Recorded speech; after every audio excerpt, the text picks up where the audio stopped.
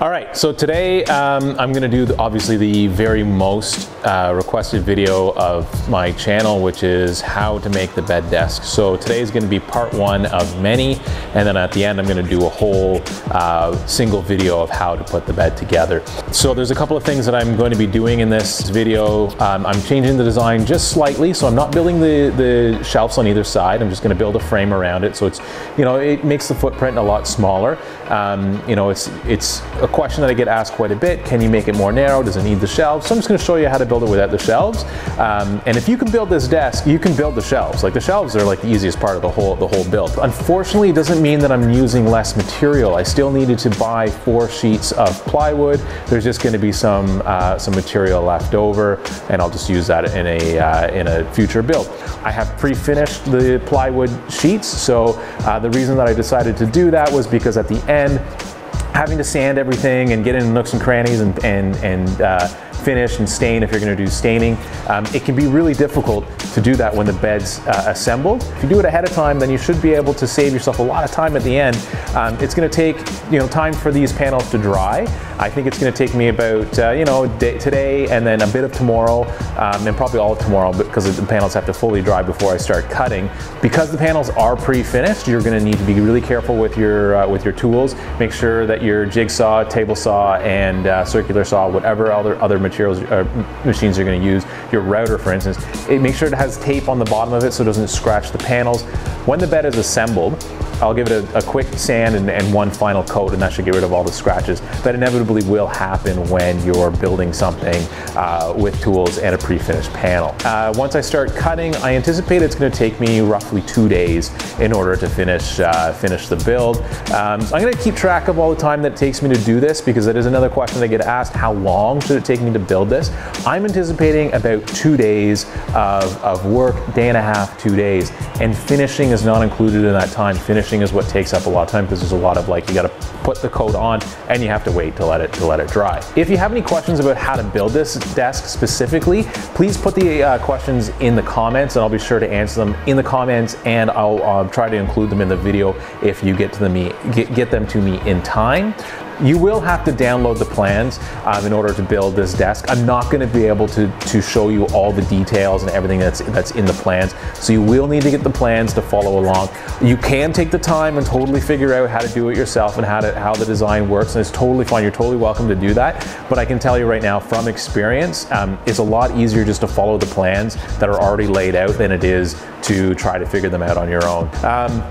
That being said, I'm going to get started on this. I've got the first coat of a finish on these panels. I'm going to let them sit for a couple of hours before I put the second coat on, and then I'm going to flip 2 of the panels over and finish the other side, because some of these panels I need to finish both sides, and 2 of the panels I'm going to finish one side. So here we go.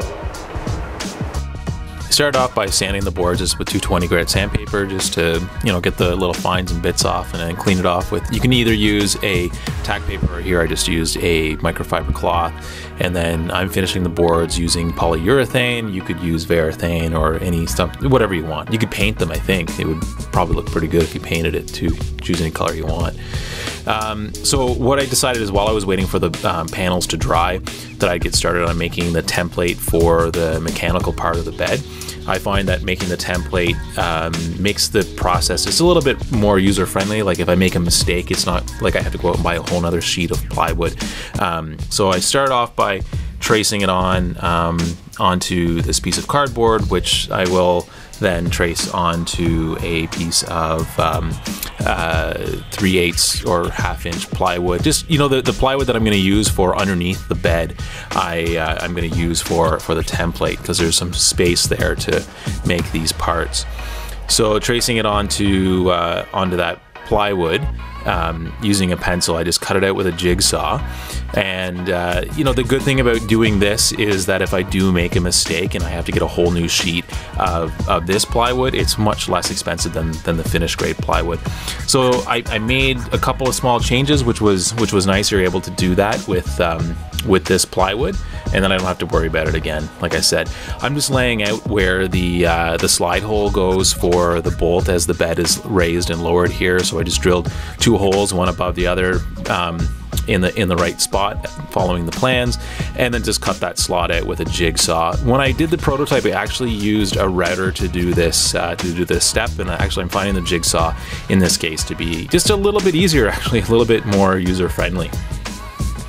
So I would recommend that you know, using a jigsaw would probably do just as well. So I cut it out and then took the two templates and put them together just to make sure they worked. So the next thing that I'll do is I'm gonna wait for all the plywood to dry properly, and then once it's dry, I will use these templates and lay out all the cuts and cut all the boards out, and that'll be in the next video.